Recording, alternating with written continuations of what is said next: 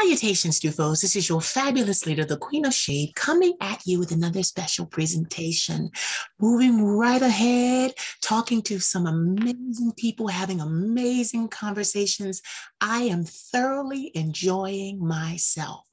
And having said that, I have someone special that you need to meet today.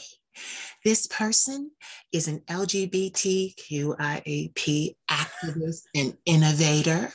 He's also a plant medicine activist. He does a whole lot of other things, and we're going to talk to him right now. So without further ado, ladies and gentlemen, I would like to introduce you to Buck Angel. You're awesome. I love you. I can't believe we've never this is our first sort of introduction to each other. But you know what's crazy? We've been in contact for years. That's right. And I was going to bring that up. I wanted them to know how I met you. So this is how I met Buck. I'm up in here in the early stages. It was just a couple years ago, up in the early stages of the Queen of Shade. I took a break and I went on Netflix. And you know, Netflix, they take and suggest things for you to watch and different things like this. And Buck's documentary was on Netflix. It was suggested to me. And when I watched it, I was immediately touched, moved, inspired. I'm getting goosebumps right now. That what I did following watching the completion or finishing the documentary, I took to social media and I looked him up and I found him. And I wrote him and I told him how his documentary had impacted me and how I was so inspired by him being who he is. And we've been in communication ever since. But this is our first face-to-face. Face-to-face. And look how beautiful you are. I mean, you're beautiful in all your photos and all your videos, but actually being with you now is I see it all. You have all of it. Buck, it's Botox. It's Botox. I love you. I totally love you. It's Botox. Anybody can have this. You know, let's not make them think it's too hard to become a queen. It is. No. Right. You earn that space, my friend. No, you know, there was actually a young man that I follow. He's an artist. And his name is Rico Hondo. And he did a post today. And he said, listen, ladies, I'm not just going to call you a queen off the bat. He said, you got to earn that title. It takes a lot to become a queen. And I was so moved that I usually don't do that because I share it, but I shared it on Facebook. I shared it everywhere. I'm like, listen, the word queen is in my trademark for a reason. Bam. Yeah. No, but you are, you really, that's why I connected with you because with all the insanity going on social media, on the internet, you have pure love in your heart. And those are the people that I really connect to because I feel the same way. And I don't think we need to hate each other. And I don't think we need to argue the way we are. And I don't think we need to be divided. And the messages that you send to the universe are everything I align with. So I really thank you for continually putting it out there. You're putting it out there. But you know what it is? I'm a shaman, Buck. So the messages are, it's kind of like a boomerang. They're being sent to me and I'm just throwing them back. I'm just throwing them back. That's what I'm doing. And I love that. I love that my work is that, oh God, you're making me emotional. I don't discuss, you know what it is? Because you work and you don't get to discuss it. But Buck, I enjoy it. So, oh my God, I'm getting emotional. I enjoy it so much because that right there, that is you and your empathy and your compassion. And that's why you do it so well, because I don't want to cry. No, but those are real tears of compassion that you have for the universe and for humans and why you are picked by the universe. You have been picked. That's why you're a shaman. You have been picked to do your making work. Me cry. How you gonna make me cry, bud? How you gonna make me cry? We just started. There goes your makeup. You learn how to do this? No, but you know what? You know what though? I think I'm so emotional because I've gone through so many evolutions to get here. I've been in the entertainment business for 20 years. I started as a no-name model, aspiring model in Paris. I left America after not doing well in New York, and Paris started to take off for me, but I wasn't in alignment. I was battling mental illness in my childhood, and I hadn't had therapy yet, and it just wasn't aligning. And I have fought so hard to be who I am. I know that. They don't I see your struggle. that. I know your struggle. But that's why, my friend, you are this person, because struggle is important. I think today we are taking the struggle out of transitioning for the kids, which makes no sense to me. You've got to struggle in the world. And I don't mean like, in a space where you're like always fearing for your life, but you got to struggle on some level in order to understand the gratitude of having what you have. I really believe in struggle as a means and a way to get to the space you need. If you never struggled, how would you know my struggle? How would I know your struggle? We know our struggles, even though they're different struggles. We still understand struggle and how important it is. Yes, we understand. That's and right. One of my babies, his name is Ty Mitch. He's like one of my best friends. And I kind of like mentor him, but not really, because everything I throw to him, he throws right back at me. And it's so good. Like, I can really talk to him. And I was telling him, because right now in his life, it's a struggle. He's working a full-time job, and he's an artist, and he's trying to make that transition. But I told him, I'm like, listen, I give you so much respect, because I know what it was like to try to work a job, and in the wee hours of the morning, between when you should be sleeping so you can get back to your job at 9 o'clock, you're up there doing something for your job. You're up for your career and your passion. And he threw it right back at me. He said, first of all, I accept what you're saying, but I want you to understand that, yes, you're empathetic, but it was no cakewalk for you. You may be a full-time artist now, but look at all that had to happen for you to be a full-time artist. That's and right. He was just like, you had no silver spoon, mama. He calls me mom. He's like, you had no silver spoon. And I thought about that, and I think I got emotional with you that quickly, is because lately, Buck, I've been thinking about what I've been doing, and I feel like I feel like my eyes are being opened to it. That's right. I mean, you see do you know what happening to you right now is you see. That's why you're being emotional, because you actually see what is happening. And that is such a power. You've been given a gift. You know that you have a gift. And that gift you are using in the way that the universe meant you to use it. And you're really spreading so much amazing, beautiful. I mean, first off, I just have to say, all the dudes that you post on. I'm just like, we have to include them. We have to include them. And Buck, you know what that is? That's just because in fashion, I didn't see anybody that looked like me. That's right. And then there was this huge push to be one size. You had to be sample size. And it's so crazy, because I was just sent a couture outfit. And, when I was 22, I was starving myself. I could fit those clothes. I'm 39. Wow, you are? Yes, I'm 30. I'll be 40 in September. Damn, girl, you're working it. But my thing was, I didn't, like, they told me in Paris, they're like, I'm sorry, we don't know what to do with you. Wow. And I'm like, what do you mean you don't know what to do with me? Naomi, Leah Kabidi, like I'm listening. Beverly Johnson, Pat Cleveland, the praying mantis, Deborah Shaw. And they said to me, they basically said, baby, those were happenings. They said, but Blacks don't wear our clothes.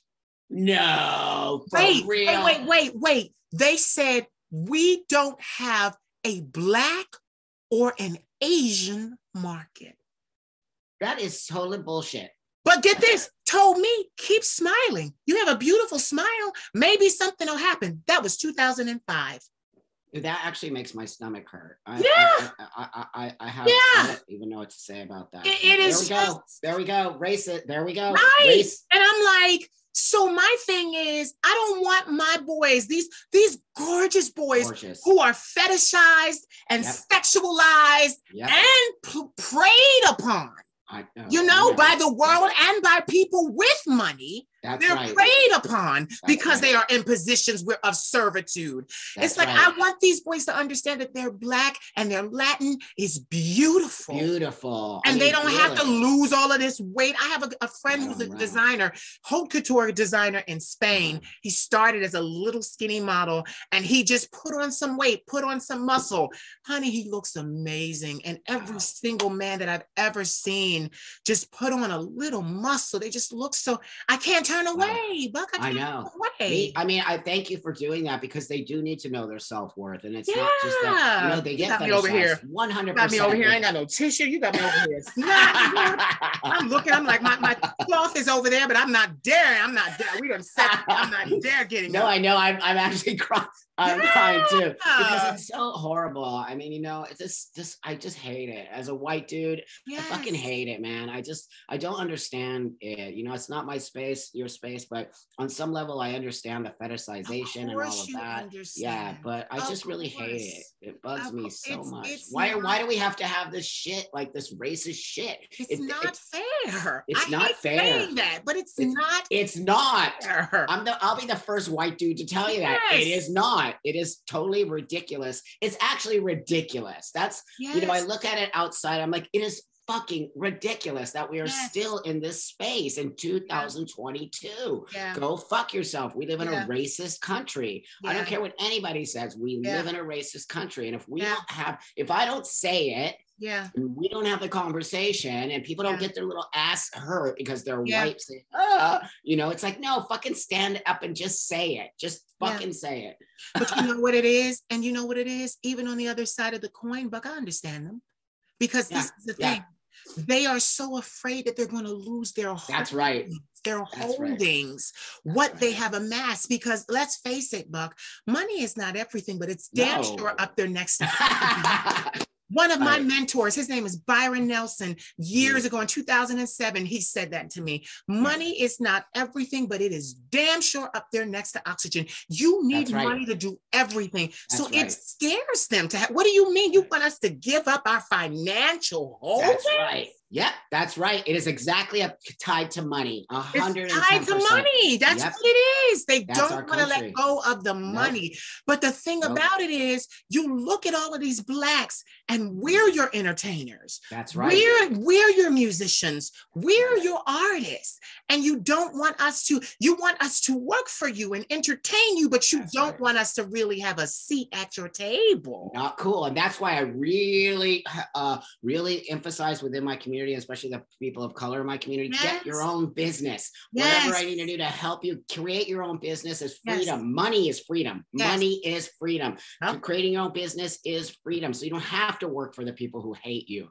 So, you know, and I know it's not easy, especially as a person of color. It's not. I did it. That's what I'm doing right now. You're speaking my life. I walked away from mainstream. I had record contracts. I had modeling contracts. There were a lot of things. And get it, my soul wouldn't let me sign, Buck. Damn, you're so awesome. But that's what I'm saying. It was a knowledge without knowing. That's right. But you know, if you create, like, I think Black people should buy Black products. That's how you create that's how you act. That's the dollar needs to recycle because the Jewish and then the Chinese and the it recycles. In the Black community, it doesn't even recycle time. No, Black community does not understand that a power of buying Black product, creating Black product, keeping the money within the community. A lot of other communities do that. If the Black community understood that, you guys could be so much more powerful. But you know, you've been beaten down, my friend. You've been beaten down. And you know what it is, Buck? It's generations of psychological systemic abuse. It's so bad, Buck, that now we're doing it to ourselves. I know. And our children. I know. I see it. I actually see it. And as a white dude, I can't, you know, I'm just here. I'm here as a support. But you have a voice. Because get this, Buck, it's not, and listen, I'm gonna say it. It's not gonna change by people with me saying it. Be the ally. The allies that stand up and say this is no longer okay. That's when it's gonna change. Because they're gonna say, oh, look at that Black girl. Yeah, she means well, but they're not gonna take me seriously. But then when they start seeing white people with me, that's right. White people saying, no, you can't treat her this way. And anybody that looks like her. Then they're gonna be like, okay, we got to do something about it because now it's crossing over. No, but you are straight up. Yeah, now it's going mainstream. We got to do something about it. It's not on the chitlin circuit anymore. That's right, friend. That's right, friend. So I'm there. I am the guy who stands up and says it. And I always say to white people, we got to fucking stand up for people. And we got to say this isn't fair. It is not a level playing field. I don't care what anybody says. They're going to pick me over you every time. Only because I'm white. Not because I have better skills than you, not because talent or knowledge or experience. That's right. Eartha Kitt said when she was younger, she dated a lot of affluent billionaire type men. Yeah. And she said she was hurt by it because it was a documentary. She was very hurt because she said some of them loved her so much that they wanted to marry her. But the problem was their mothers. Their mother, and this is how she said it, their mothers would have rather them bring home white trash than an affluent Black woman. I mean, what? That doesn't even make sense. It didn't, let me tell you, because it's this, you know what though? I see it and I understand it. It's this big fear. Like you have to understand, they farmed us. I know. We were like, you know, people always say, give me 40 acres and a mule. I was just explaining to my nephew last night, baby, 40 acres and a mule was for indentured servants, white people that came to the country and paid their debts by working them off. And then they were given 40 acres and a mule to start over. But I had to let my nephew go. No, baby, when they got the 40 acres and the mule, you were property and you were given to them as well. Here's 20 of these niggas, you know, and we need to understand that the systemic pain. Systemic pain. I don't understand why people don't want to have the conversation other than what we said earlier. Their fear of losing what they have. But you know why? It's also fear because they know what they did to us. Oh, that's true. It was inhumane. It was inhumane. It still is. Get it? It still is. But back in get this, and I'm gonna tell you, we're gonna talk about the new slavery. But anyway, back then, can you imagine a young boy being bred for his size? No. The width, come on, we can say it. Mandingo, the size to breed to his sister, to his mother, to his cousin. Like it just was to sell the baby. Like when you really think about what happened, you understand that they don't see us as human. That's right. They do not see. I mean, I remember when I was a kid, that movie Roots came out. Yes. So, right. And it was profound. My parents actually made us watch that. They made us watch. So you had good parents. I had great parents. You know, of course, I'm going to be honest with you. There was some racist shit that happened. Yes, but it's because they fear their holdings. That's right. But get this, the new slavery is, look at the entertainment industry. It's predominantly Black. You sign these deals. You can't get out of it. You don't own the masters. You don't own your likeness. You don't. I own every single song I've ever sang. Brilliant. And Buck, trust me, my grandmother worked 40 years to give me the 6 figures she gave me to start my company. And that company went out of business during the pandemic.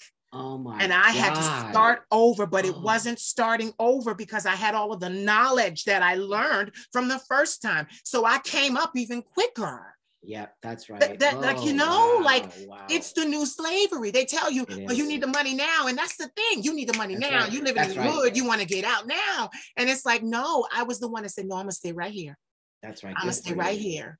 I'm gonna stay in my grandmother's her spare bedroom and her 2-bedroom townhouse over here in Northeast Philadelphia. I'm gonna stay over here till the Lord opens it up. And that's the thing. And that's the thing about business.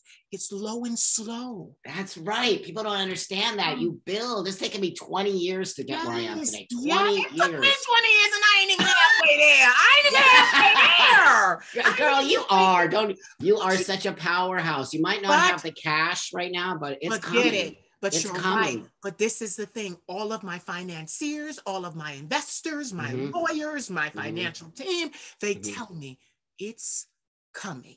It's That coming. success you already have. That's and right. that the money is a byproduct of That's your right. already looming and Right. huge success. That's right. And that's the thing.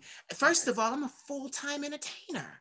Right. And get it, I'm not killing myself. I work a lot, yes, Mhm. but I wake up when I'm done sleeping. Right on. I have no alarm clock. And when I get up is when I luxuriate and I figure out what I'm going to eat, and I sit there and I figure out what I'm going to wear. I take my time. I'm not running off to somebody's rat race. Nope. And that is a blessing. It is a blessing. I feel I you, said something on my page today because I was speaking to a friend of mine that I met 20 years ago in Paris, and she's a huge deal. She was a huge deal then. She's a huge deal now in the fashion community. She's a critic. Her name is Diane Pernay. And she said to me, she said, girl, you figured it out. And I said, but it wasn't easy. She said, but listen to this. She said, the price of success is high, but the price of freedom is even higher. And she said, and most of us cannot afford it. No, that's so true. Oh, wow. I look at what happened to, listen, I look at what happened to Taylor Swift. Oh, they bought her catalog. They did. They totally did. From under her. They totally did. They screwed her. Again, a woman. And I'm like, no, and I'm gonna be honest. I said, they doing this to a white woman, a black person don't have not a shot in hell. No, right on, friend. That's exactly what right. I said, they did this to a white woman? I said, hell no. I said, I'm staying right here. I'm going to hold on to everything I got, because if they did that to a white woman, that's right. We ain't got a prayer or you're fucked. You're totally fucked. Exactly. That's right. Exactly. That's right. And people don't realize that, Buck. Nope. They don't realize that it's, like you said, it's not a fair playing field. Because I really believe I really think Black Lives Matter is a very important space. Yes. But that being said, I also think it on some level has it's put it in a space that is not. I don't want to use the word real. I don't know what words I'm looking for. I think it makes people think things are changing when they're actually not. Does that make sense? Yes. It's like a false. They're not. It's like a false hope. It's a false hope. That's right. It's a false hope. Because these people, like, get this, it was great for all of the outcry and George Floyd and all these other things. It was great, but we needed to hit them in legislation. That's right. But look at this. You know, remember we heard about the Asians that were killed in that salon down in the South? I think it was in the South, or it might have been in the West. But they went immediately to legislation and made laws that said, if you harm Asians, you are going to be put under the jail. And we can't even get a protect our son law. It's money. It's money. It's money. First of all, Asians get money. That's right. Because of Hiroshima and Nagasaki. That's right. This country is still giving them money. So when they come here, when they come here, they can open businesses. Listen, it's hard for a Black person to start a business. They want to police and do. I learned all of it myself. I went through every single step. Every single step. And it was hard. It was hard, Buck. But because they don't want to give you money because you're Black. I know it. I can't even imagine. You probably walk into a bank. I need a loan. The Asian or a white or even the Mexican or the Latino. Yeah, I think. And that's why I love my grandmother so much. We fought because she was my silent business partner in the old business. And I'm gonna just tell the truth. The shit was getting expensive as hell. Yeah. And it was draining her and it was stressing me because I needed to move forward. So we were at odds. The business we had to dissolve. It just, COVID hit, we couldn't do it. Yeah. So then she resumed her place as my grandmother, confidant, mentor, and advisor. And I picked this up with my friends. My friends sent me the money to start my new LLC. My friends did that. And I had friends, because I offer mentor services. I had friends book my services just to give me the money. Like it just has to be through right channels, legal channels. So we just listen. So we can say we did this. Listen, just do and literally bankroll my business. Wow. And it was just like, but you know, the experience of it all, Buck. And get this, I got members of my own community doing hateful, mean, evil things behind the radar, under the radar to block my business. I'm working on an economic damage lawsuit right now. What? Like, yes, but and it's like, listen, all because they want to be the only one that makes it through the door. That's so gross. That's is so the whole gross. reason. They don't see the bigger picture. They see me and Buck, I'm just too many things. That's right. They're jealous of you. You know, that's one thing I learned from my own community, the envy and jealousy of my success. They continually try to rip me down. That happens with you. You're a successful person. So and it's just like, yep. It's sick. It's actually sick. And they don't see the bigger picture that we all need to push each other up. Yes. We need to. You know how much abundance? It's called abundance. Yes. Abundance is there. There's enough for me and you. And if we learn to share that, I don't need $50 billion. I'm actually cool with $1 million. Totally cool. Listen. I don't know, because my chateau that I want in France is $4 million. So I'm trying to pull an Enya. Have my castle in the side of, she's in the UK. I want to be in France, $99 million. Leave me alone. Like, right on. But you know, and that's another thing too. Most people don't understand, because of the systemic racism. That's right. That most of us that even entertain. Buck, I'm working so that I don't have to work no more, so I can run somewhere, lay on some beach and just exhale. That's right. That's right. And people are like, oh no, we want you to stay here. We want you to do this and we want you to do that. And I'm like, baby, I'm trying to get out because I can't take this. No, you don't need it. That's the thing, is you've been this your whole life. Yes. The minute you were born, my friend, the cards were fucked for you. Yes. And so I get it. Thank you for saying that. They were fucked for you. You were literally think I'm crazy when I say that. You're not. I mean, I'm telling you, I see it. Let me tell you something. What was that? 14, 15 years ago. First of all, I was diagnosed at bipolar 1. So I got a lot of energy. It's a superpower today, but that's after therapy and medication. Bipolar 1, acute anxiety disorder, and PTSD because of my childhood. I was not supposed to be sitting here. My government, when I went to apply for SSD before disability, do you know they denied me on 2 accounts? They said, you're too young. What? I want to give it to you because you're too young. Now, mind you, I was having full manic episodes that were getting me in harm's way, danger all over in Europe. Like, it was a mess, getting in trouble with the police because I just wasn't well. Like, it was a mess. Right. But they said to me, you're too young. Perhaps, with therapy, you'll recover. I still needed my money. But anyway, they said there's a job that you can do. You will never guess. So I'm just going to tell you. They looked me in my face with my lawyer and they said, he can fold laundry in a laundromat. I mean, I lied to you not. That is what the judge said to me as I'm sitting there at my hearing for SSD, the SSD that I deserved. And the only reason why I'm upset about it is because it forced my grandmother to have to further take care of me. There was no extra money. We started this in 2013. I was here since 2009. So it just, and even with the business being started, I still had no way to take care of myself. There were years and years of taking losses with the income taxes. It's years.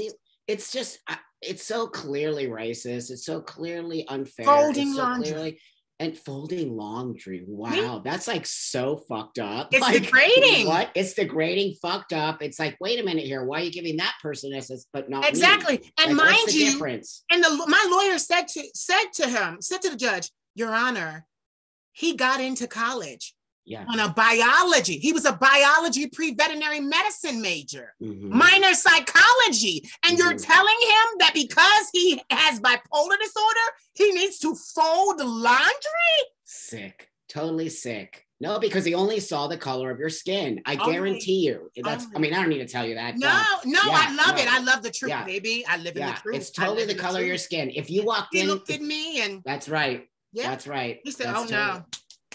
Here's what I don't understand. So we give reparations to Native Everybody Americans. except Blacks. But what? This is what I don't understand. And I'm not being an idiot right here. Anyone who's out there, I really want to know why every other minority gets to have reparations. I mean, they literally gave land back. Listen, one of the greats, I forget who said it, but I was watching it. He said, they fear that if we come into power with money, that we are going to do to them what they did to us. That's so true. The issue. They are scared that we are going to do to them what they did to us. Because let's face it, our race, we are a more virile, strong. That's right. That's right. Are athletic and everything. Yes. That's right. And tribal. Tribal is not a bad thing. We were mighty men of valor. That's right. We were mighty men of valor. That's right. Zulu, all the other tribes, we were mighty men of valor. So they fear that we're going to do or worse. And it's just like, no, like they.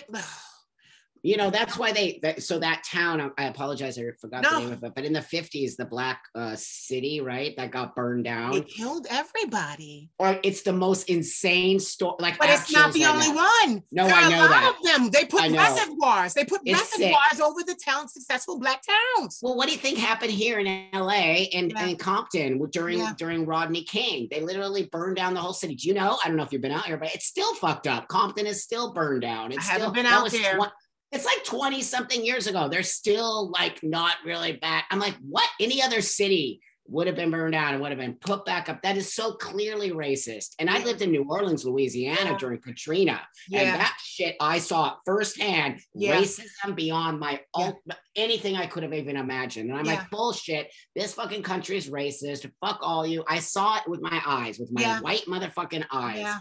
I was in Paris at that time, and get this, Katrina was all over the screens in the news. It was and get this, I learned then that they look at us. Here, my friends said to me, he introduced me to other friends, and they said, "Why isn't your president down in Louisiana helping?" That's right. And I said to him, it was Bush. I said, "Listen." That's right. I said, "I don't know where he is. I didn't vote for him." Get this. They said to me, "But he's still your president." That's right. That's right. He's still your leader. That motherfucker. And they looked at me. They looked at me with disdain. Oh my God. This is what you do to your own. It's embarrassing. They looked at me like, this is what you do to your own, and you want to come work here? Y'all don't even have each other's backs. No, it's kind of true on some level. The black community, I also think, is split. I think any community, any trans community. Because I was going to say with blacks and the whole, my issue with the whole Black Lives Matter was, I don't want to fight and march with you on the front lines of Black Lives Matter. And then when Black Lives Matter is over, you kill me for being a gay cross-dresser. That's right. There you go, my friend. That was my problem. Y'all not ready to accept me, and they still not accepting me. It's real. Yeah. The homophobia in your community is insane. So real. Insane. It's so bad. Because it's bad. It's so bad. But you know what's so funny? Why is it that my community, the black community, has the highest rates of HIV and AIDS? Yeah, because even in the black gay community, it's 1 and 2. It's 50%. Sad. Because y'all, listen, it's just like church. Y'all trying to hide. But y'all like doing it. Right. That's right. They're full of shit. They're hypocrites. They're total hypocrites. They preach it, that, and then all this love and acceptance. I'm not even Christian. I don't even have a religion. Neither am I. I'm in the universe. Yeah, the universe, like I said, I'm a shaman. I'm an African You're a shaman. I'm a shaman.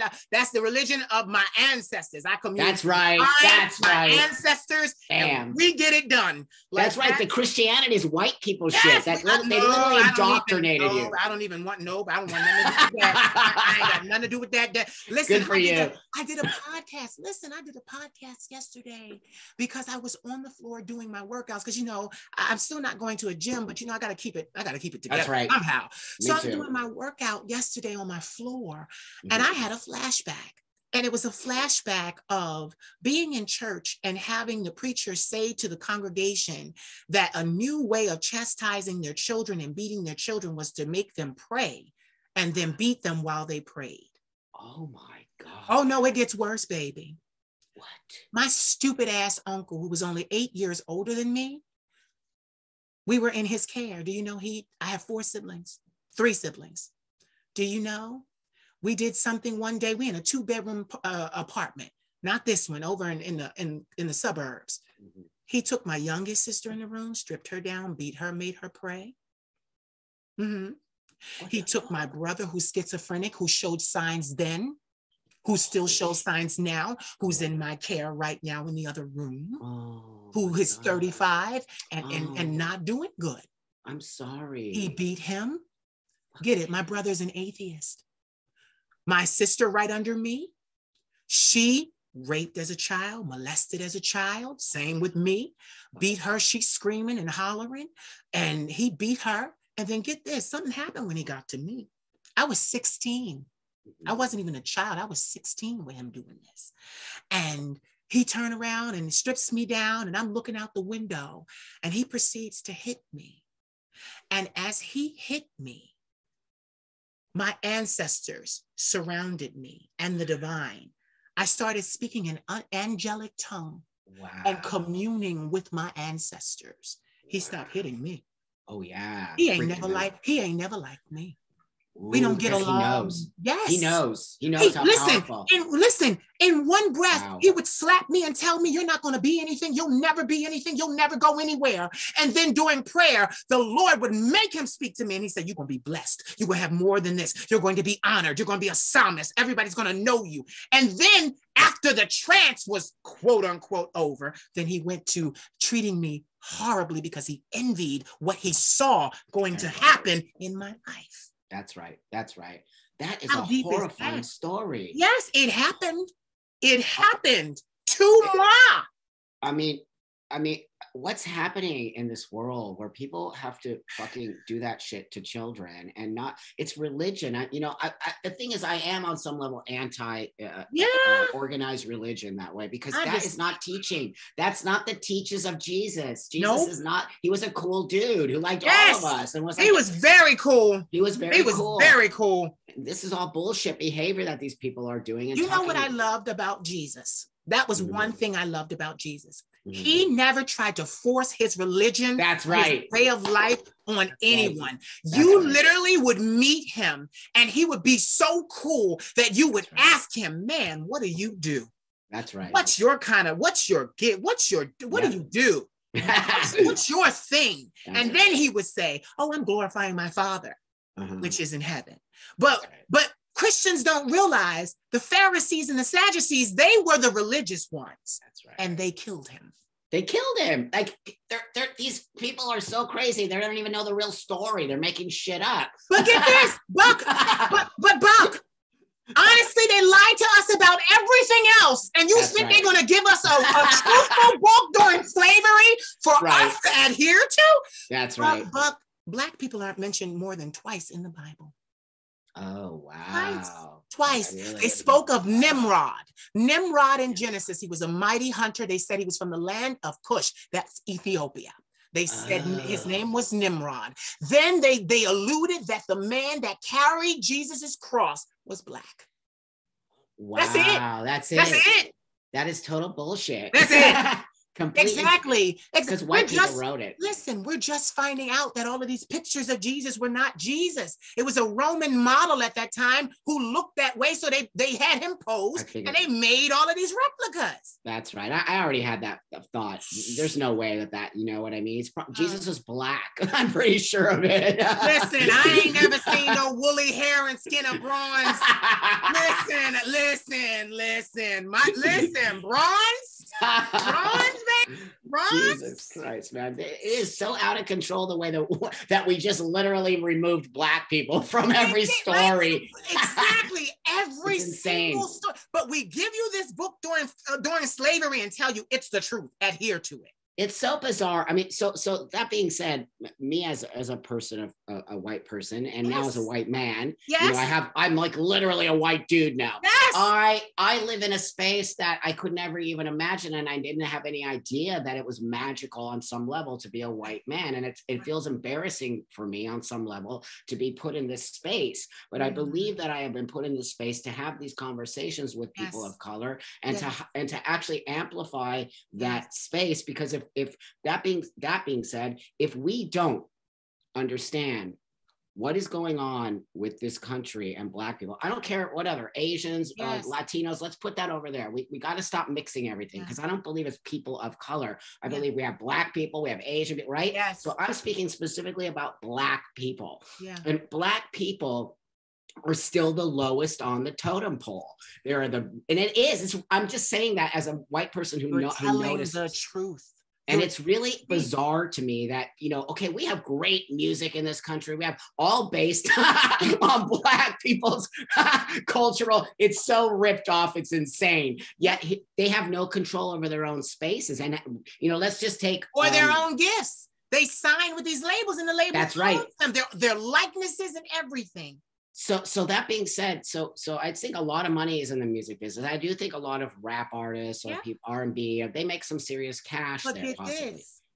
The one thing that I explained, because my nephew is a rapper.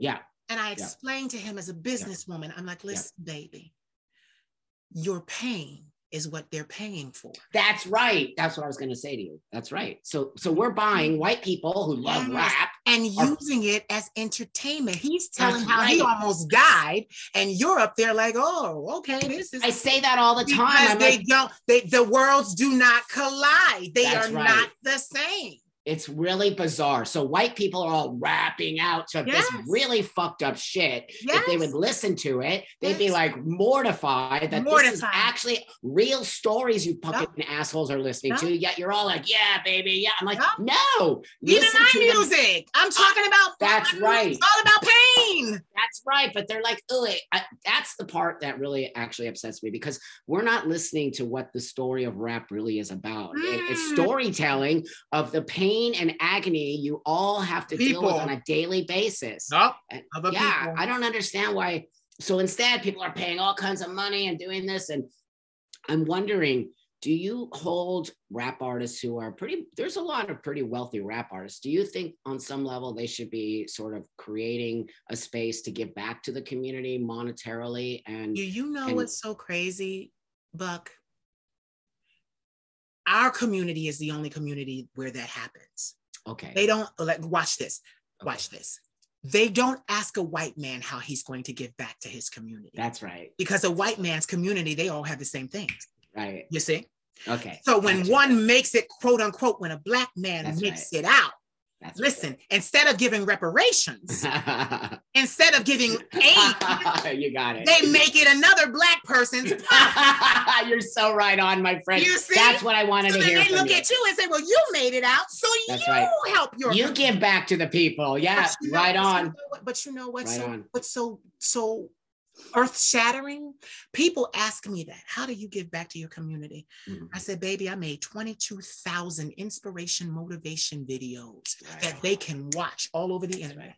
Things I said to wake them up. That's right. To wake them up. They listen. I have so many people that listen with their whole soul. I know. It transcends their exactly. They said I would be. I'm just unconventional. And I said, and guess what? I still got all my anointings too. They mad at me. I'm prophet, oracle, seer, healer, got them all. And they mad. That's right. You know what's so crazy too, Buck? I noticed this too. Ever since I've risen and become so successful, the church even embraces me. I got pastors and preachers that want to hang out with me.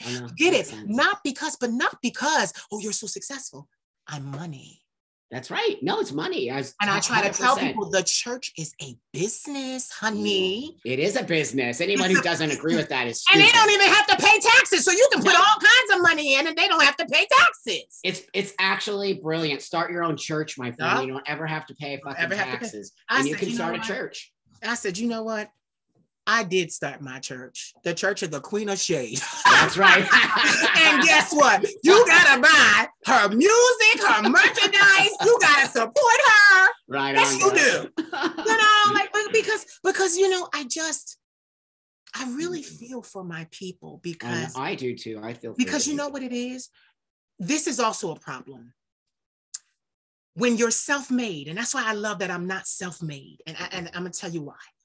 Because when you are self-made, you make mistakes but you don't allow anybody else in to tell you because you have that. I made myself. Nobody was there. You're projecting over your pain. Yes. So it was like, well, you weren't going to come and tell me, and I made it out anyway. So anything I do is fine. That's right. But it's really not fine. You need mentors. You need confidants. You need advisors. You need people that's going to be able to pull you by your coattail and say, boy, don't you do that. That's crazy. Don't do that. Don't say that. But we don't have that. And we constantly see our self-made millionaires. We see them falling, falling. Because they have nobody to go. They have no one. They have no one. Like, do you know, in my work, I talk to so many people. I would never say names, but so many young men, women of all different races, nationalities, colors, and creeds, but especially my Black people. They come to me and they're just like, you're light. You're light. You're light. I just need your light. And my thing is, I'm not one of these people. When I was younger, like you said, growing up in the struggle, I felt like I needed to become successful, not even successful. I needed to become famous to prove to everybody that I was worth something.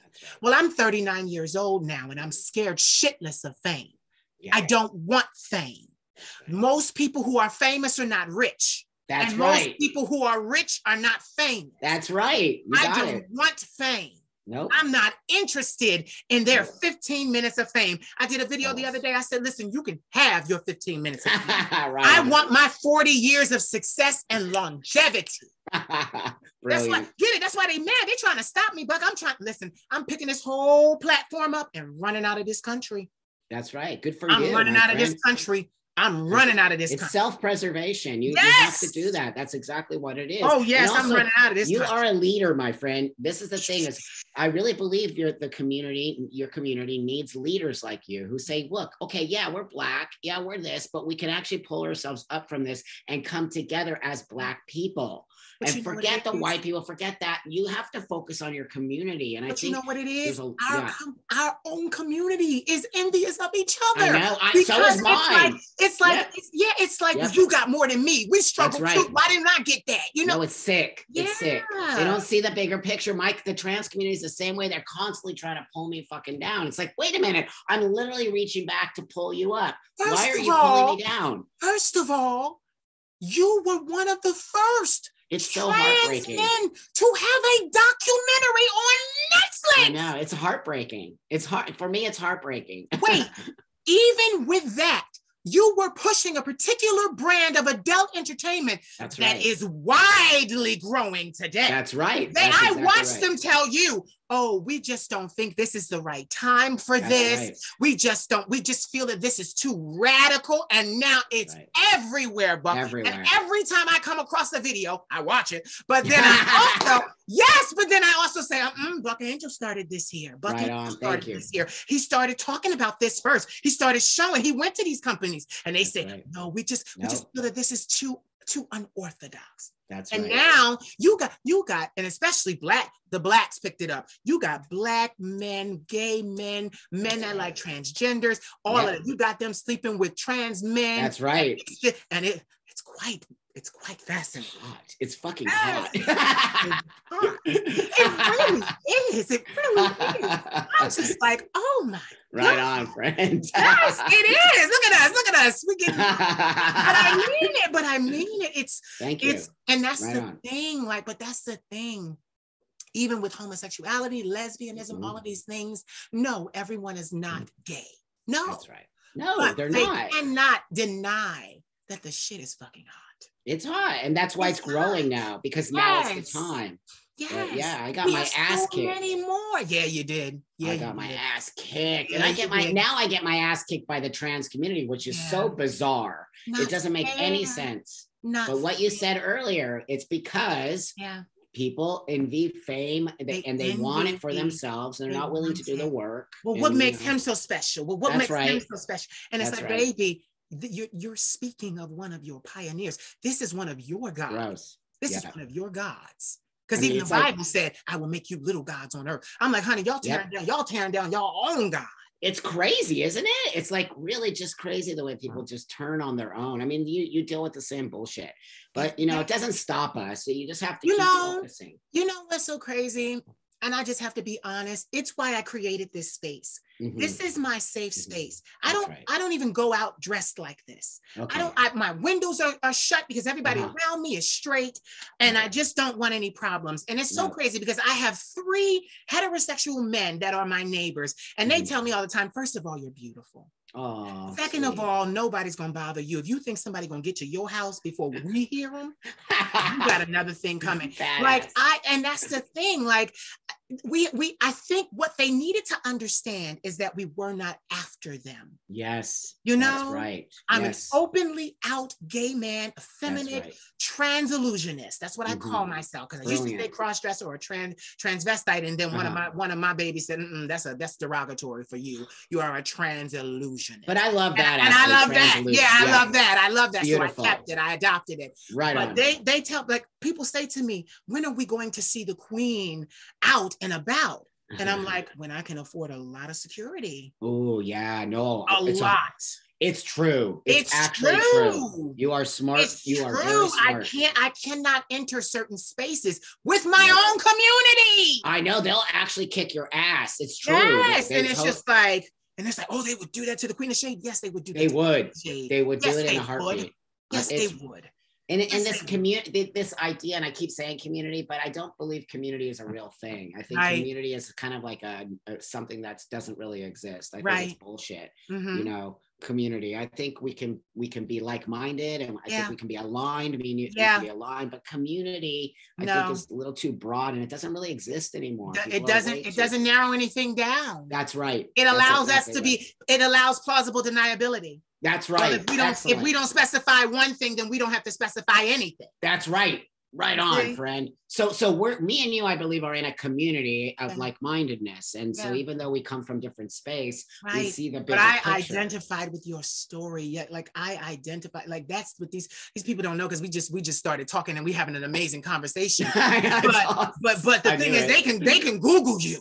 And like you know, like I'm talking to a giant in my community. And when I say that, I mean LGBTQIAP, like, this is a giant, and they, you know, they have to, I pay homage to you even now, because it's just like, you know, I watched before this even came, before I ever stood up, before I ever shook myself and realized that there was something there. I was watching you. I was watching you. I was empowered. I was inspired. I was motivated. I left that documentary like, oh my God. And I understood more. I understood more. Were you cross-dressing at that time, or did you just start? I've been cross-dressing since I was 8 years old. Wow. Listen to this. Get this. On my mother's side, the ones that did the violence. Yeah. I had 2 uncles and 2 aunts. One uncle died in 2005, AIDS complications. The other one is alive, and my 2 aunts are alive. It's my mother. So out of my grandmother's 5 children, 4 were gay and lesbian. Wow. And they gave me a hard time. What? So it was actually homeless. A thing. Yes. Wow. I was homeless. They put me out. Yes. Living on the street.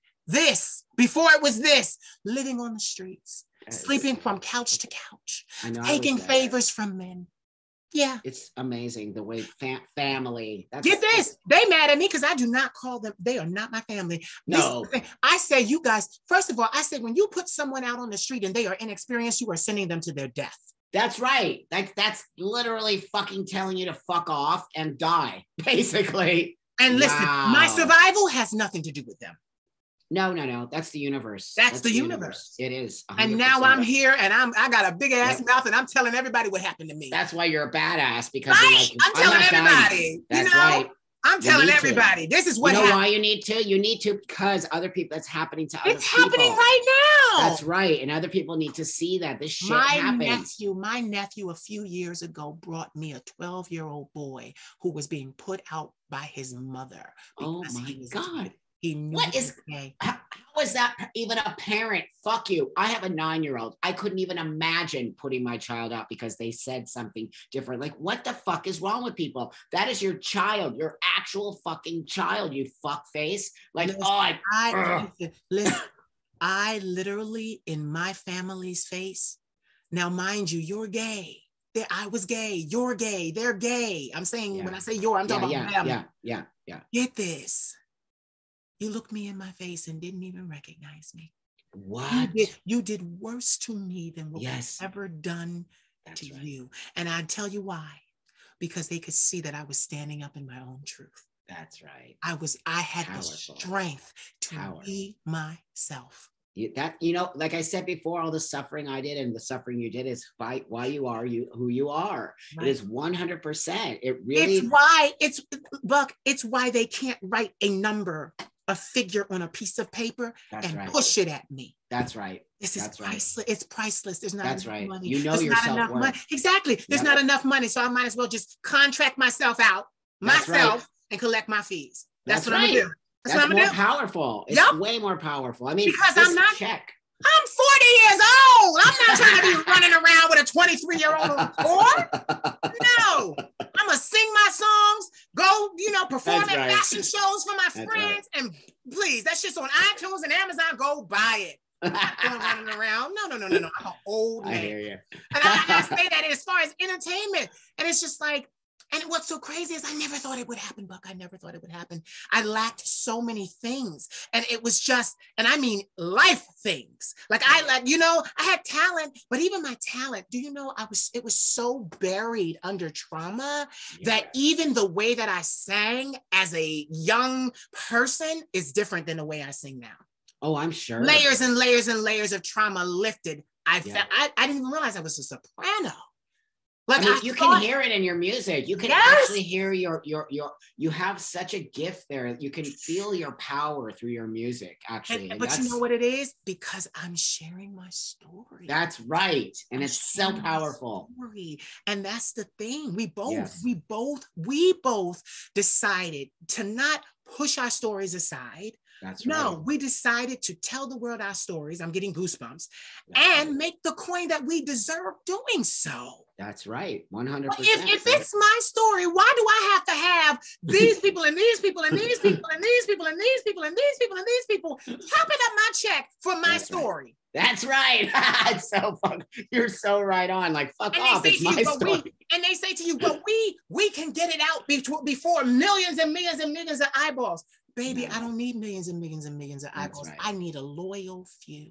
That's right. That is so much more powerful when you. It is. That's right. It's not about 1 million followers. It's quality. That's right. Over quality. Quantity. If you listen, if I have 10 million followers and they give me $1, thank you. But if I got 10 people that know me and love me and they give me $10 million a piece. That's right.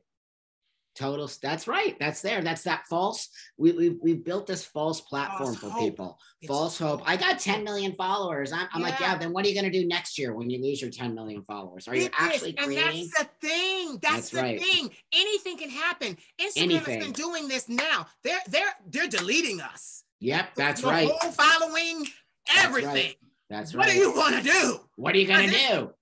That's right. They don't see that. That's what the kids don't see. They think it's all about the followers. And I'm like, no, it is not. I don't have a shit ton of followers, but you know what I got? I got quality motherfucking people, and I got businesses, and I got products, and I got shit that if that Instagram pulls me off, I don't give a fuck, man. Exactly. I got so you still have a clientele. That's right. And that's the thing.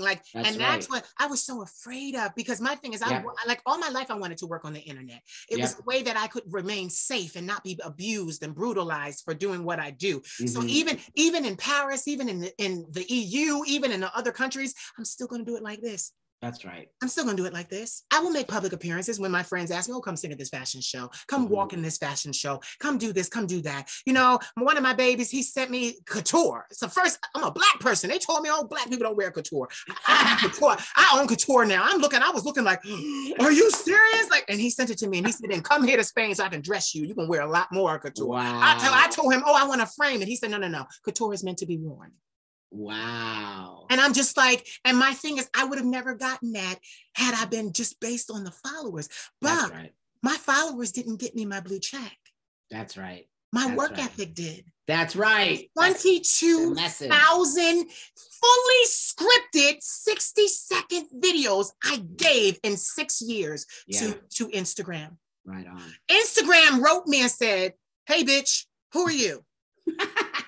This is what we have for you. Yeah. It was in my notifications. Yeah. You are now verified. Yeah, right. That's totally how it happened. Yeah, I didn't have to pay for it. I didn't even request it. That's right. They saw you. And that was the thing. And now they're doing this thing that verified. There's this thing going on around where, they say if you're an authentic verified account, they should be able to hit the 3 dots in your corner of your profile and it should say about this account. If it doesn't, then there's something wrong with your account. People have been hitting mine and it don't say about this account. Well, I don't think mine does either. So what the fuck are they? Get this. I went, because people think, but get this. This is what I'm showing you. All this stuff we go through is for a reason. Yeah, because I got my ass on the business Facebook business concierge that people don't know about. It's for business owners. Wow. I got on there and got me a live person. Right. And said, I need y'all to look at my blue check. I need y'all to tell me if it's fraudulent or not. They said, give us a second, Mr. Dufault, because that's my last name. Give us a second. Said, no. Your blue check is verified. It is supposed to be verified. It's supposed to be there. It's not fraudulent. I screenshot that and saved it and put it in my arsenal for any bitch that wants to try me. Wow, you're so badass. Wow, yeah, because I realized something. Your reputation takes you years to build, but seconds to destroy. Seconds. They literally will rip you right off that. You're not going to destroy my reputation. No, it's these people thinking that I paid for my check. I'm like, no, y'all gave me my check. That's right. That 1 year alone in 2018, I had 21 million likes. One year on Instagram alone. But people were consuming the messages. That's right. They were consuming the messages and the boys. I knew what to do. The boys were like your break. Because it was like, okay, all of this cerebral energy, you need a break. Right. So the boys, it was like, okay, the boys with a commercial break. Okay, look at him. Look at him. Go follow him. And then come on back. I knew that they would have to take it in spades. No, that's actually brilliant marketing. It's understanding business. It's understanding people's brains that they can't overload and they just can't. So it was actually brilliant marketing how you did that. Listen, and people, he don't have this and he don't have that. Shit. And get it. My haters, the ones I'm telling you about, oh my God, they tried everything. Tapping phones, ruining computers, doing all kinds of stuff. They leaked my album. But get this, it was 26 songs on my album. I don't know how they got it, but they got 20 of them. So I'm running around because this is what happened, and I can say this because the cease and desist letters went out, and we have the files and the signings and everything. Nene Leakes tried to steal my Queen of Shade trademark in 2018 while I was actually in Atlanta recording my first studio album. So she was going on tour, a comedy tour that was supposed to hit Texas first, and she called it the Queen of Shade tour. Well, my lawyer got my lawyer. That was the first time I had to get a lawyer. I didn't even have a lawyer at that point. Yes, so I was scared out of my mind. I had to get a lawyer. So I got a lawyer, and he said, listen, you're going to have to retain me. So I had to pay the $2,000 to retain him. And then he said, listen, we're going to reach out to Miss Leakes and her, people, and she'll respond. So turn around. She didn't respond. But she changed the name of her tour from the Queen of Shade to Shit Talkers. But the point of the matter is, I own my trademark. That's right. That's right. Business. That's business. It doesn't stop there. Marvel Comics and Disney tried to steal it too. They tried to make their first ever drag queen superhero name. Her name was Shade. And at that time, I was using fans. Her weapons were fans. I wore a green wig at that time. Her hair was green. Motherfucker. Get this. My lawyer actually got mad at me. He said, if you had to let this hit the presses, they would have had to give you some. Oh, no. That's true. That's true. This. I didn't want it to come out because to me, the reputation of my brand was more important. I was like, no. Okay. I don't even want you to be able to touch it. I was like, stop it now. Not even come out. Cease it right now.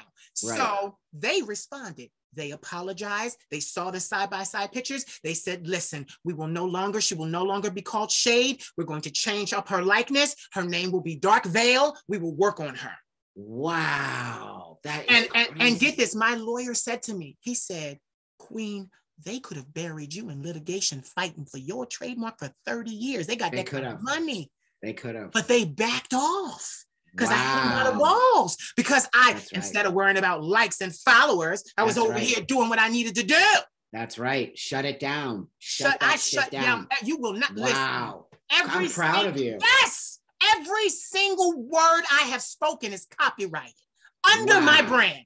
That's right, because you're a smart business person. That's business. Get this. I had to learn. It wasn't even that I had to learn. It was like a divine gift. It's right. It is. It was a divine gift. I knew what to do. So this was the point. The album got leaked during the Nene Leakes situation. So my lawyer taught me how to do the digital media copyright takedown notices. Yeah. So I'm issuing to Google, I'm issuing to Microsoft Explorer, take this down, take this down. Every time we took it down, they were running it through a server in Russia. We don't have jurisdiction there. So we couldn't get to the person that owned the site to say, excuse me, you need to take this down.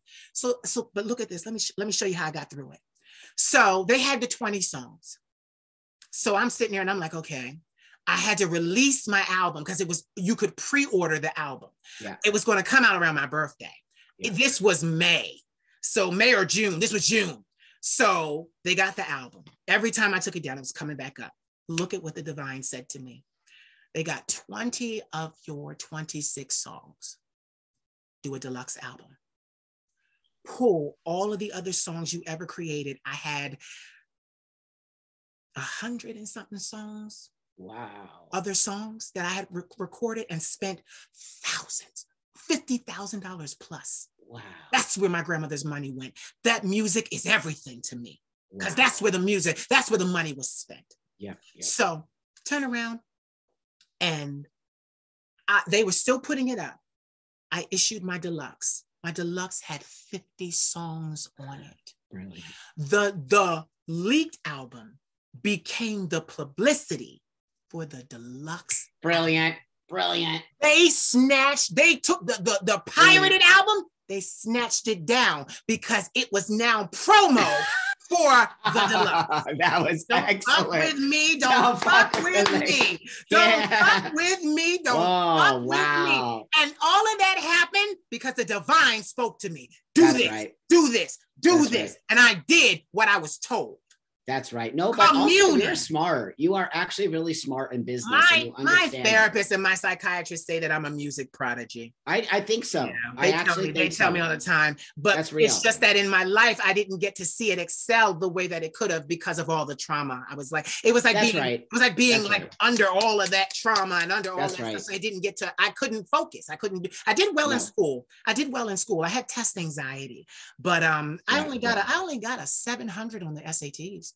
Me too. I sucked at the SAT. But get it? It's because I had a freaking anxiety attack. No, that's right. It's also had to be not easy. I had to be dismissed from the test. Yeah. I was a mess. Because tests suck. Tests are really, they are. I don't think we should test. I think testing is. My grades were impeccable. I applied to 4 schools in Pennsylvania and got into all of them. Even a private Catholic college. Wow. For biology, for my major, my intended major. Biology. They took me, yes. And I'll never forget going to Clarion University and my advisor, his name was Dr. Smith. That man was so amazing. He was just so amazing. He looked at me and said, you got test anxiety. He could read me. Wow. He looked at me. He started having me take my test in his office after, the lecture. Wow, what a loving man. Exactly. Wow, but this is what he said to me. He said, you learn things to know them for life and to teach them. He said, college is not like that. You memorize something for a test. You spit it on the test, you get the A and you move on. That's right. He said, this is how college is. And if you need to refresh in the future, you take another course. He told me, you learn like a sage and a scribe. You learn to know it forever and to teach it. And that is my learning style. I learned to know it forever, to pass it to generation after generation after generation. But I didn't know that then. That's what shaman do. That's right. But you had to grow into that. That's what shaman do. You learn and teach the generations after you. That's right. In the capitalist patriarchal society, I wasn't fitting. because you're not supposed to be, understand that, because that's No. fake. The patriarchal and all Yes. of that is fake. It's built on all of that bullshit. It's built on control. Everything is Yes. built on That's, controlling the people. you're right. Even Yes. get it. Everybody is to be controlled. That's right. During COVID, 46 million people out of work. Unbelievable, my friend. This has been the most insane time. I can't remember, except I've AIDS. I was never- around for AIDS. That was Yeah. pretty bad. Yeah, that was bad. That was But bad. but this This is huge. This is I just obviously got bigger. over. Get it? I got vaccinated. Oh, Everything. no. My grandmother. I just got Oh, over no. COVID. I thought I was going to die. Oh, I'm so sorry. I didn't know you got it. Fuck. No, I didn't tell. I stopped. Yeah, I good. stopped. Don't tell. That's Yeah, smart. yeah, I didn't tell until I was like, I told a couple of people because when I was working through it, because I needed to work through it. Because that's right. For me, I'm such a workaholic that if I don't work, I die. Yeah, so so I had to work. So I told a couple of people because my voice sounded horrible, and I'm like, I gotta go. No, but it's not funny. I can't believe you got it. But now you got the antibodies. Yes, but exactly. See? Yeah. No, now I got the antibodies. But that was the thing. We didn't even leave our house. My nephew and his girlfriend went to work over in Jersey, and there was an outbreak at their job. And before they could be contained, they were back here with us. So my grandmother and I. Did your grandma get it? Yes, at 74. Oh, fuck. Is she okay? Yes, she pulled through. Let me tell you something. All the magic of the shaman. I would lay hands on her. I was shaking the rattle. Right on. No, it's real. For sure. Oh my God. And we got these lung detox pills. It's mullein leaf and some other like natural things in it. Great. Just detox the lungs, got rid of the mucus. It just, and she could breathe. Literally, I stood up one day to go to the restroom and literally felt like I was going to expire. So it was like my head was in a vice. I could not breathe. The phlegm and the mucus. I was like, oh my God, this is it. This is it. Oh my God. It's so insane. I can't even, I was like, this is it. Yeah. Wow. I was like, this is it. Lucky. I don't know. You know what they say? I smoke a lot of cannabis. And so they say that cannabis is actually really one of the things that people are not getting sick for some reason. Right. I don't know. That's why they're legalizing it. That's right, my friend. But I don't know why I didn't get sick. I haven't, and I've been around lots of, I just don't understand. It has medicinal purposes though. It does. That's why I use it. I use it because get this, my baby, he has ADHD. He uses it. It focuses on work. Yeah. That's right. It's amazing. It's a miracle drug. It really is. It's and look medicine. at it. And he told me, he said, the government has taken so long to legalize it because it's a plant that grows from the ground. So that's right. That's right. No, that's it. It's so fucked up. I'm in the business, and so I know they're fucking with us big time. And of course, still people of color or Black people mostly are suffering from the whole fucking cannabis bullshit. Still in jail. And let's go even deeper into mental illness. They need that. They need it. That's right. The trauma of life. Of life every single day. Every day you walk out that door, you get fucked as a Black person. I don't know why people don't understand that. They don't understand it. They don't. I grew up with my grandmother telling me, be careful because you are Black. That's right. Effeminate and gay. God. Makes me want to cry. 3 strikes against you. I hate it. I hate it. I just hate it so much. I can't even stand that you can't even walk out your fucking house. And the other thing that really I hate is that people don't acknowledge it. Fucking just acknowledge it. I mean, I can see it everywhere I go. I can literally watch how a Black person is looked at. How people just, I can literally see it. I'm like right there. And I'm like, people just are not acknowledging. It's so in our faces. And we're just like, what? I'm like, go fuck yourself. Now, mind you, this is my voice. So I was in a store. I was in Wawa. We have these convenient stores over here in Wawa. And I was in a Wawa, and it's like a food mart, and there's all kinds of big stuff. And there's a big deal in Pennsylvania. Yeah. So I was in there, and everyone knows me in the Wawa because I go every day with my grandmother to get her coffee, and I get one of my drinks, and and so they know me. So I can, even behind a mask, I can emote. I can be myself. I can lift my voice. I can say, "How are you, darling?" and how's your family? And so I run around the store saying hello to everyone. 2 Caucasian men walk in. They hear me greeting the woman who's doing the coffee bar. She gives me a new pot of coffee. I'm standing there. And the guy, I hear them behind me. And the guy says to the other guy, "You're such an asshole." And he's like, "Yeah, I'm always an asshole. Yeah, I am. I don't give a fuck." Now, this is what he says. So I'm like, all right, well, that has nothing to do with me. Then he starts talking about, yeah, you should make that big purchase because you can. Just spend $1 million because you got it. You know, you got money. This is what they're talking. Now, mind you, I'm minding my business. I'm cloaked because, you know, I got a mask on and everything. Yeah. So I got my big bubble goose down coat on, everything. I'm cloaked. So they're talking about, yeah, because you got the money, you can afford it, da, da, da, da. And I realized that this was for my benefit, even though it made no sense. That's right. So I walked away, and under my breath, I said to myself, yeah, you both are assholes. Yeah. But get this. I go to get in so I'm at the counter, and I always take my time at the counter. I don't give a fuck because everybody has their chance at the counter. It's my chance. I'm taking. That's right. It's your time. Yeah. When your turn comes, you're gonna want them to take your time. That's right. That's the way I look at fame. It's real. All that shit. When your time comes, you're gonna want to take your time. I'm taking my time. So they leave and go out to the parking lot and get in the trash truck. Oh, fuck. In the trash truck. So I'm motherfuckers. like, so you just really wanted to just show off and tell me you was an asshole and that's that you right. could afford more than me. That's right. And you don't even know I'm a business owner. All they saw was black. Yeah. That's all they saw. You don't know all the intellectual property I own, because I don't just own one trademark, I own 4. They don't care. You know, all they see is black. Yeah. That's and get it from the back. So you didn't even see my face because it's covered in a mask. You saw the strip under my hat and knew that's right. And the fact being is they don't have the balls enough to actually see your fucking face. They're doing it all from the back. And you know what it was? It was, I know exactly what it was. I know exactly what it was. Here I was, sounding affluent in my conversation. That's right. Well-spoken in my conversation. And they were trash men. So they felt threatened.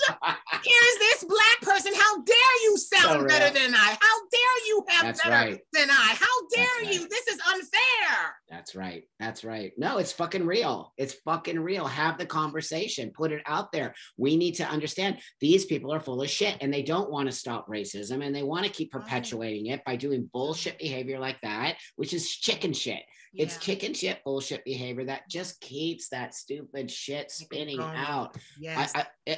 I don't know what to tell you except for that it breaks my heart and I don't like it. I know what to tell you. I'm leaving the country and everybody will get to see these while I'm gone. You know, and I'll make my money because this is gold. This is internet gold. And I don't blame you. I'd leave this country too. If I was black, I'd be the fuck out of here because, you know, I moved. No, honestly, let me tell you, I moved to Mexico. I moved to Mexico after Katrina because I was like, go fuck yourself. This country's sick. Fucking sick. I will not participate. When you moved to Mexico. I did. I bailed. And I said it. I said, I'm out of here, the racist goddamn country. As a white dude, I see this shit. And fuck all you motherfuckers. I had so many friends die in Louisiana from that shit. I can't even tell you because they were black. And I don't give a fuck what anybody says. I was there. They did not come and help. They did not for weeks. Oh my God. It was insane. You know what scares me? What scares me is not just the water.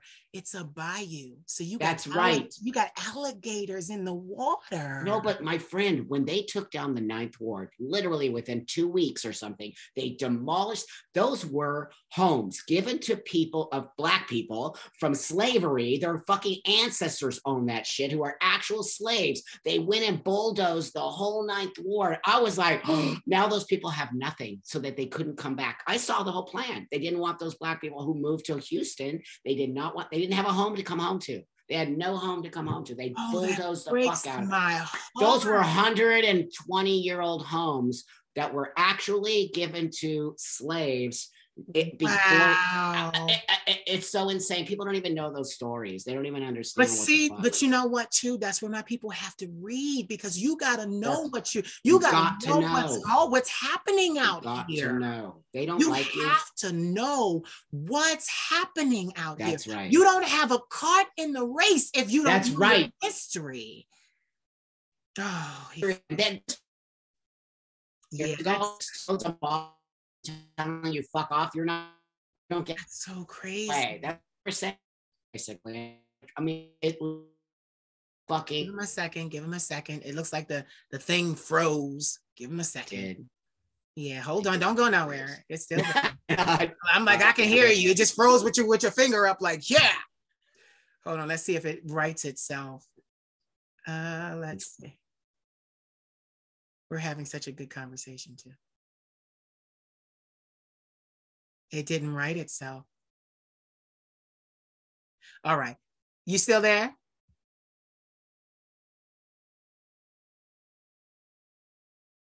On my ass for this thing. Yeah. So anyway, we're back. But we're back. I should have paused it, but I hit the thing by accident. Good. It makes it more interesting. No, but we've had a very, very, very good conversation. Yes, thank you, my friend. I really appreciate you. I love you. I'm connected to you. I will work with you. However, my white ass can actually create change. I'm not kidding. You know, I know. That. I mean it from the bottom of my heart. I know. My white ass wants to create change with you.